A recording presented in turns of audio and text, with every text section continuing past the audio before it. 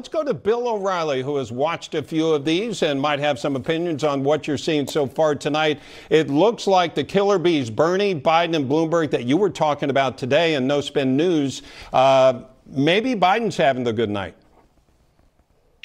Yeah, he is.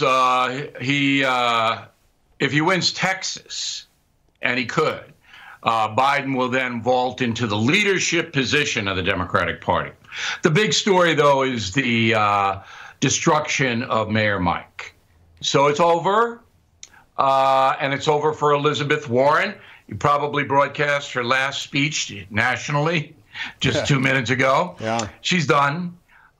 She's got enough money to stay in, but why? And there's no reason for her to do that. She's not going to win any states. I don't even think she's going to win Massachusetts, her own state.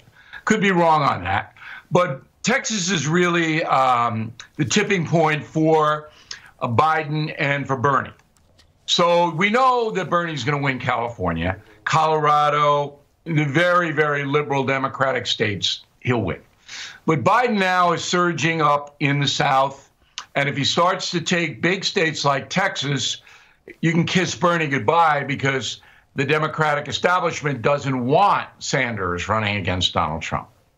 Yeah, and what if they go, this is the theory, that Bernie still could go into Milwaukee with a plurality, but not a majority. And would the Democrats then risk offending all of his followers by picking somebody more mainstream? Of course, Joe Biden seems to be the one right now.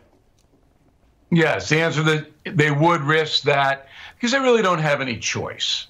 My calculation is if Bernie Sanders ran for president, he's only competitive in 15 states. So Trump would win 35. Sanders, at his best, would win 15. Now, the Podestas of the world, the Rahm Emanuels, all the people who really run the Democratic Party, Terry McAuliffe, they know that. They know that a socialist is not going to be the next president of the United States. So whatever the Democrats have to do to derail Bernie, they will do, in my opinion. Yeah. And what happens with Bloomberg? I mean, like you're saying, he may be done today. You can almost understand he spends $500 million. He kind of wants to see what kind of results are out there tonight. But how do they convince a billionaire that doesn't really need the Democratic Party, and by the way, was a Republican for quite a while, how do they convince him to drop out? And if he does, where do those votes go? Well, I don't think they're going to have to convince him to drop out. Mayor Mike did carry American Samoa, although he may have bought that whole place, but I'm not sure. They're not going to have to convince him. He didn't make any media buys. I don't know whether you guys know this, but he stopped all his media buys except in Florida, where he can pull those ads if he wants to. That shows that his internal polling, Bloomberg's internal polling, says he's finished. And you know what the interesting thing is? Warren destroyed him. Yeah. Warren destroyed Bloomberg. And I was stunned because all Bloomberg had to do at that first debate was turn around and go, "You have some nerve, lady. You built your career on a fraud, telling everybody you were Native American, and you're accusing me of stuff? You have some blanking nerve." That's all Bloomberg had to do. And then she's done. But no, he demonstrated weakness. He allowed Warren, who's a vicious woman, to tear him to pieces, and that stays in people's minds. Yeah. He's never going to he lost it right then and there. So I predict that Bloomberg will be out very soon, unless he's going to make a deal with Biden, maybe an ambassadorship or a cabinet position. Maybe the deal will take a little bit longer, but Mayor Mike's not a dumb man. He is a very intelligent guy. He knows it's over.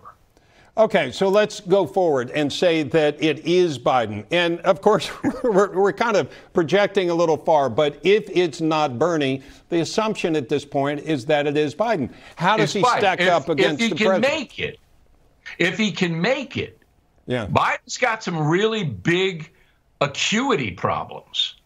He doesn't know what he's saying out there. It's not that he's making verbal mistakes.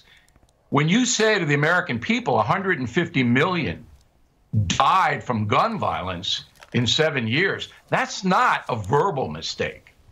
That's up here. So the Democrats know that he is having problems. Now, I'm not a psychiatrist, and I can't analyze that. I'm not an MD. But the man couldn't even figure out it was Super Tuesday yesterday. He said it was Super Thursday. This is very troubling to people. So I can't speculate about Trump-Biden other than to say that Biden does have a constituency, because all he has to do is hold up a sign saying, I'm going to do what Barack did. That's all he has to do, because that's what he's going to run on, the Obama legacy. Yeah. Bill O'Reilly, thank you so much, sir. Great talking to you, and hope to talk to you again in the future. Well,